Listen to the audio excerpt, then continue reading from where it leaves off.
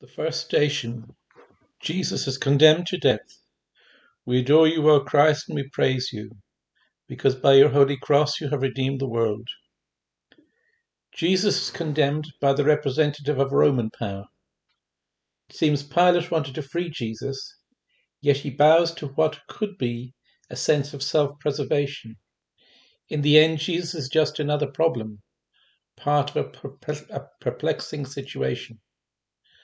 How many innocent people are condemned by harsh structures so that poverty, illness, and violence become their lot?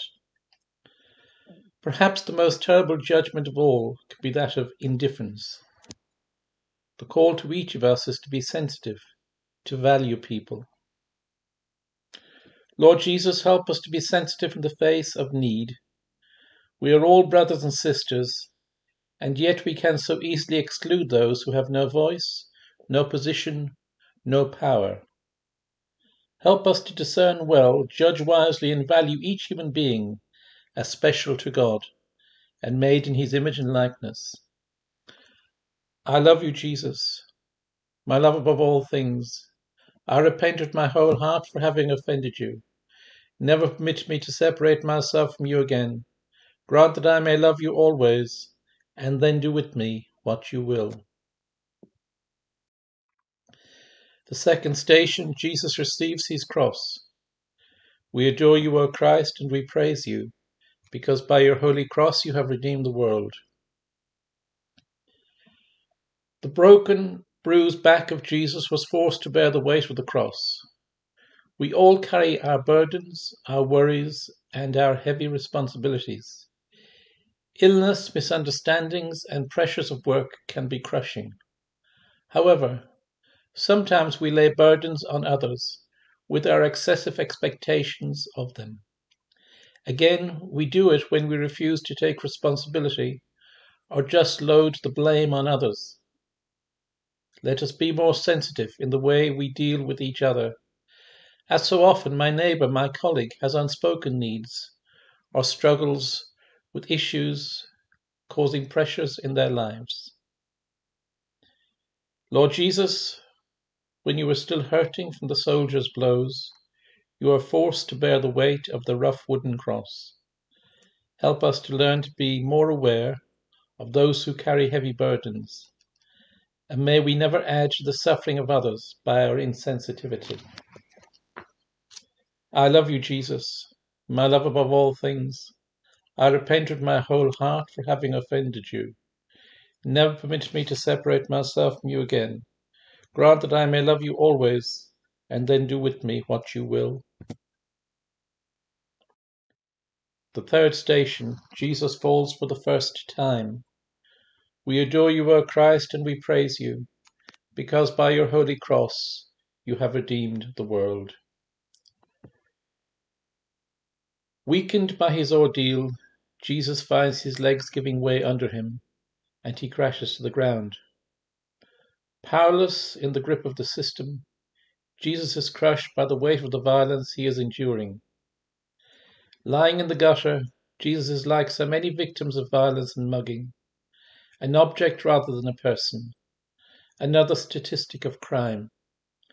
Sometimes we collapse because of our own low self-esteem. A sense of failure causes us to come to a full stop. Driving ourselves, being driven, we reach a point of collapse. Jesus, you saved us. You healed our brokenness when you were at your most helpless. When vulnerability had taken you over, we often struggle to do what we believe is God's will and can be dismissed or misunderstood.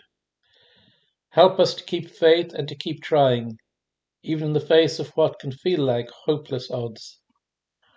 I love you, Jesus, my love above all things. I repent with my whole heart for having offended you. Never permit me to separate myself from you again. Grant that I may love you always, and then do with me what you will. The fourth station. Jesus meets his mother Mary on the road to Calvary. We adore you, O Christ, and we praise you, because by your holy cross you have redeemed the world. Mary and Jesus had a relationship of freedom and trust. She accompanied Jesus during his ministry and pondered on his words. Jesus, in turn, admired her faith and her commitment. In this moment they meet, Jesus faithful to his Father's will, and Mary keeping faith in her Son at a time of personal turmoil. The relationship between parents and children is often complex and constantly changing. Creative freedom is a necessary element in such relationships, as it fosters the possibility of life-enhancing friendship. Lord Jesus, help us to grow in understanding of one another. May we have a listening heart that allows us time to reflect and to come to decisions that respect each other's uniqueness. May we give each other freedom, never presuming to control, but rather to marvel at the wonders God's grace can work within us. I love you, Jesus, my love above all things. I repent with my whole heart for having offended you. Never permit me to separate myself from you again. Grant that I may love you always, and then do with me what you will. The fifth station. Simon of Cyrene helps Jesus to carry his cross. We adore you, O Christ, and we praise you, because by your holy cross you have redeemed the world. We can either be a guilty bystander or we can get involved. Involvement is, however, easier said than done, and we don't know what we're letting ourselves in for. Simon of Cyrene was a bystander who was propelled into the drama against his will. He must have felt afraid, even terrified, at the capricious nature of events that was beyond his control. Whatever his feelings, Simon is part of history, remembered as a helper, and along with his family, Alexander and Rufus, mentioned in St. Mark's Gospel, they were part of the early Christian community. Let's remember that all of us are in danger of becoming heroes, and God can surprise us with his call.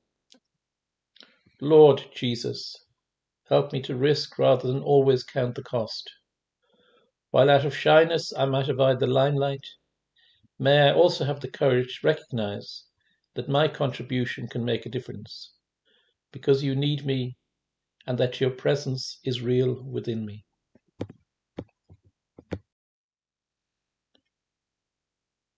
I love you, Jesus, my love above all things. I repent with my whole heart for having offended you. Never permit me to separate myself from you again. Grant that I may love you always, and then do with me what you will. The sixth station. Veronica wipes the face of Jesus. We adore you, O Christ, and we bless you, because by your holy cross you have redeemed the world. It's all too easy to get tired of doing good, of undervaluing gentle gestures. Veronica wiping Jesus' face gave him respite from one aspect of his suffering, even if it was only for a brief moment. What Jesus must have valued was the courage and compassion that moved this woman to comfort him when he was drowning in a sea of violence. She stands for humanity in an inhumane situation. The name Veronica means true image, and Jesus in his suffering face is the real image of how much God loves us. Lord, we often allow ourselves to be ruled by our thoughts about what will people think of us. Give us the wisdom to get on with our lives and to risk doing what is heartfelt and sensitive to the needs of others. May we never undervalue the way you can move us to be something of your compassion and care for others. I love you, Jesus, my love above all things. I repent with my whole heart for having offended you. Never permit me to separate myself from you again. Grant that I may love you always, and then do with me what you will. The seventh station. Jesus falls for the second time.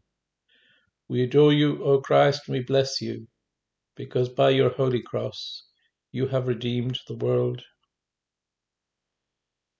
Failure, being written off, is often the way we can be described or treated.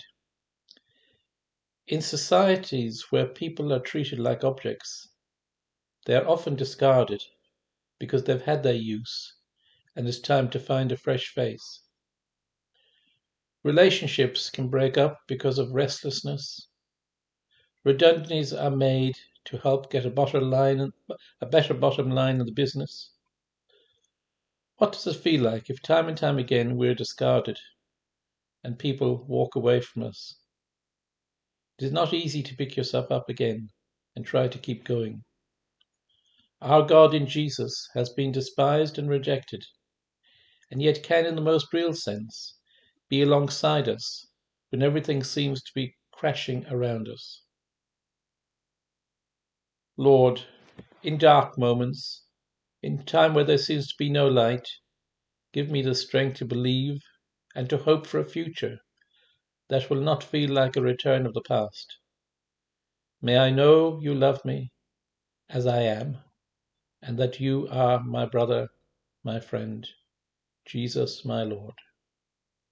I love you, Jesus, my love above all things. I repent with my whole heart for having offended you. Never permit me to separate myself from you again. Grant that I may love you always, and then do with me what you will. The eighth station. Jesus comforts the women of Jerusalem. Not a stone left on a stone. This describes the horror and destruction of modern war. In the first century, in 70 AD, about 40 years after the passion and resurrection of Jesus, the Romans razed Jerusalem to the ground, a template for violence. Jesus in his sufferings knows that the people symbolized by the women of Jerusalem will suffer and die as long as we hinder the coming of God's kingdom. God's power in its fullness is shown in loving mercy and in a peace based on a justice that is founded on truth. How long, Lord, will we hold on to narrow ways, and while claiming we can see, have no vision? Lord Jesus, your word tells us to care for the vulnerable and be generous to the least of our brothers and sisters. Help us to break out of the spiral of violence and to use our energies to bring your creation to its fulfillment. I love you, Jesus, my love above all things. I repent with my whole heart for having offended you. Never permit me to separate myself from you again. Grant that I may love you always, and then do with me what you will.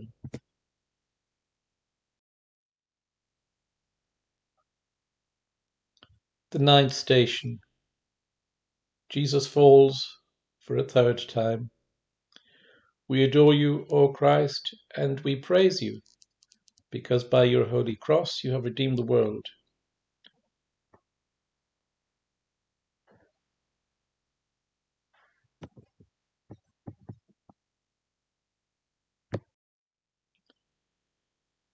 People do not always wear their sufferings like a badge, but the agony, the anxiety, is then just below the surface. Many people, young and old, struggle with addictions, often without help or sympathy. Sometimes it's possible to find a place of freedom, but then events cause whatever healing has happened to be ruptured, and the new situation seems worse than before. Domestic violence is another hidden source of suffering. The victim often trapped by the abusive relationship and stripped of any sense of self-worth. Jesus, though exhausted and broken, near to the end of his journey, is always with us on our journey and never ceases to love us as we are. Loving God, help us to listen sensitively to those we love and work with. May we never take each other for granted, nor may we inflict pain through carelessness or being self-absorbed. Give us courage to take the first step in any work of reconciliation. May our hands be always open in friendship. I love you, Jesus, my love above all things.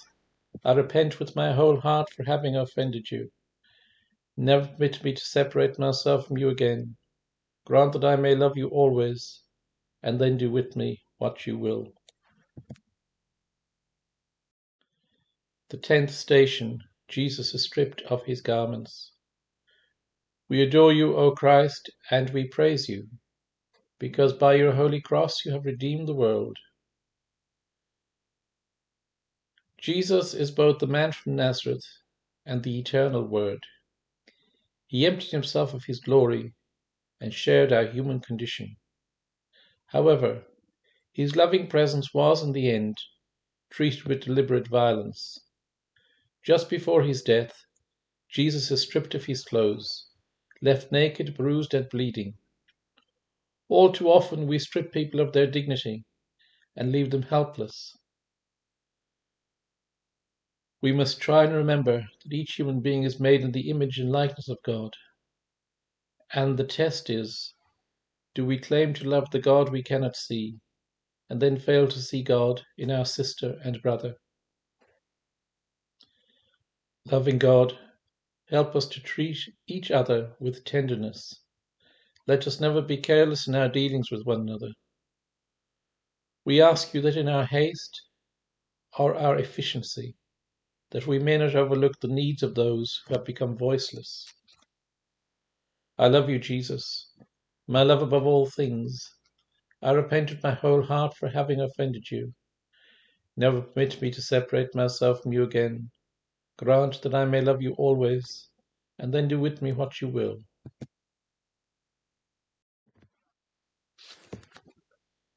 The 11th station. Jesus is nailed to the cross. We adore you, O Christ, and we praise you, because by your holy cross you have redeemed the world. Society condones conventions and violence is often institutionalized. The good of the state in theatres of war often comes first. Cruelty and a loss of respect for life provide an arena for callous behavior. So often the torturer's excuse is that he or she is only carrying out their orders. The Carmelite saint Titus Brandsma died after cruel medical experiments in the prison hospital of Dachau. Titus was able to talk to the nurse who was killing him, and he sowed a seed of love that led later to her conversion. Jesus on the cross helped the thief to find the way into paradise. Dying is a mysterious end to our life on earth. Can we help those ending their journey to know love rather than loneliness?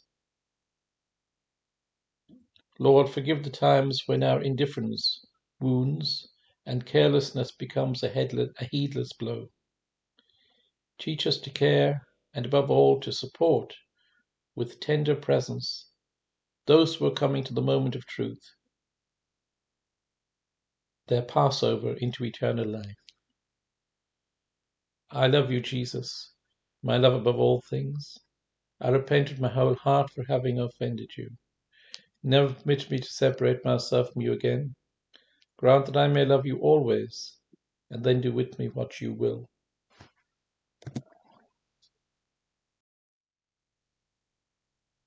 The 12th station.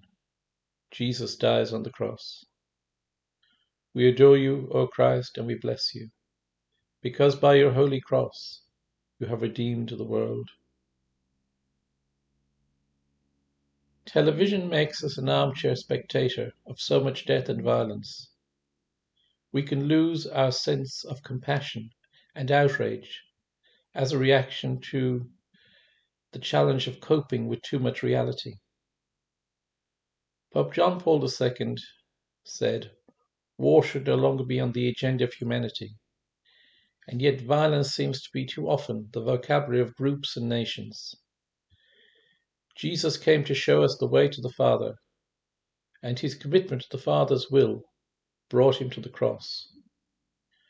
Those who had power in his day were threatened by the radical nature of his message, which was so free and inclusive. Jesus gave himself into the hands of the powerful to show his unwavering commitment to love and truth. But dying, he destroyed our death, and his sacrifice, his self-giving, was truly the healing that will bring wholeness to our world.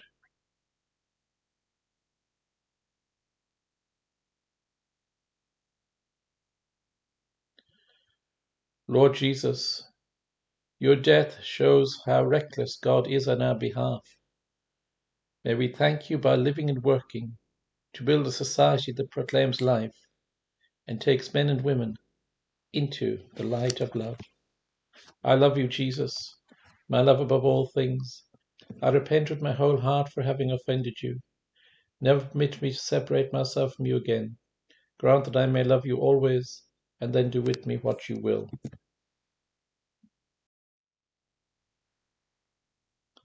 The 13th station, the body of Jesus is taken down from the cross.